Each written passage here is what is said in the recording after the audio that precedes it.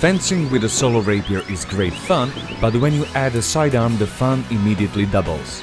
Without any doubt, the most popular sidearm in combination with the rapier is the dagger. If there is another one that should totally deserve our attention, it's definitely the cape. It's not only super fun to fight with, but it's the only sidearm that will make you super fabulous.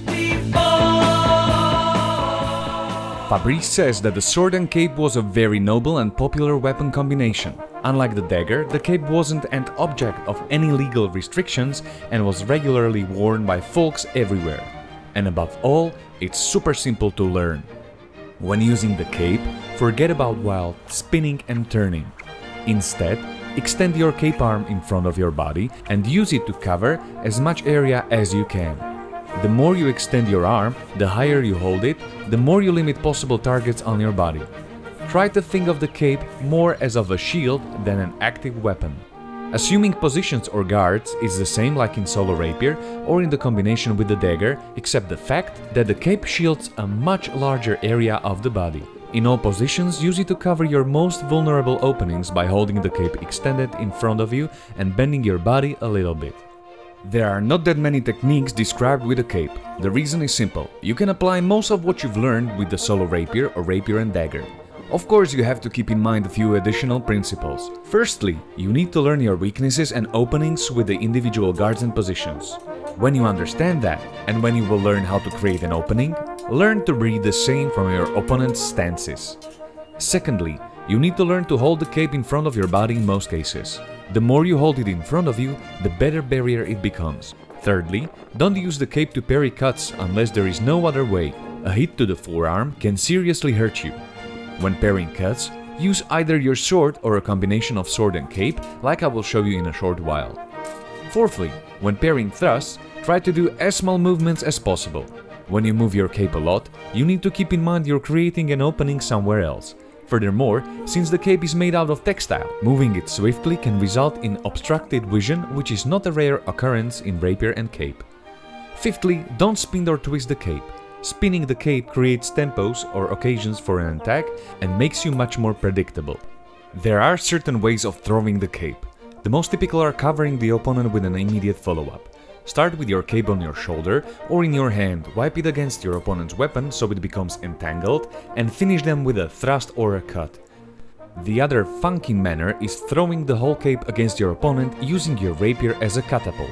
Roll the cape carefully a few times around, and when it acquires mass, stick it on the point of your weapon and use it as a catapult. You would be surprised how easy it is to make a precise hit in this manner. And yes, this is a legit historical technique.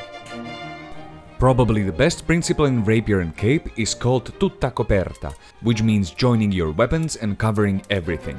This can be done in a few ways, like launching the thrust with a cape arm joint as shown in the techniques number 2 and 4, or by covering yourself and parrying cuts like you can see now. Raise your weapon and forearm together to both cover yourself and assume a strong position, and then counter with a cut to the head, a cut to the leg, or with a thrust. You should ideally always leave your cape attached to the opponent's weapon in order to control them and remain covered. This technique is very useful and you should be able to perform it from any starting position.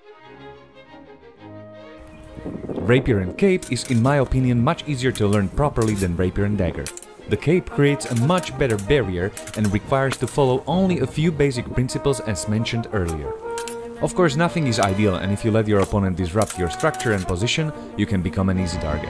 Try to remain calm, try not to move too much with the cape and think ahead. Possible actions of your opponent, if they are using the same sidearm as you, are the same as yours. The more you will understand how one thing leads to another, the easier it will be to read the same from your opponent. Notice their openings, notice their guards. It's not easy to hold the cape straight in front of you all the time. When you notice your opponent's arm is getting weak and they are losing cover, immediately go for it with a high thrust in 1 or 2 and finish them with another cut or thrust. Use the cavazioni or the disengagements to confuse them. Notice if they have their weapons joined or not and act accordingly. Fencing really is not that different from a game of chess, where your success is measured by your ability to read and predict your opponent's moves many rounds ahead.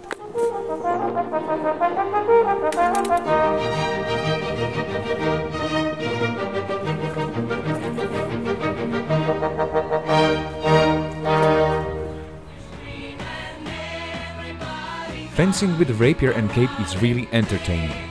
It may not be as popular as fencing with the dagger, but no dagger is going to make you look as slick and fabulous as will the cape. So don't hesitate, get yourself one. Remember the 6 principles and be cool. And when I say cool, I mean really cool. Thank you for watching my video, hope you enjoyed it and see you soon.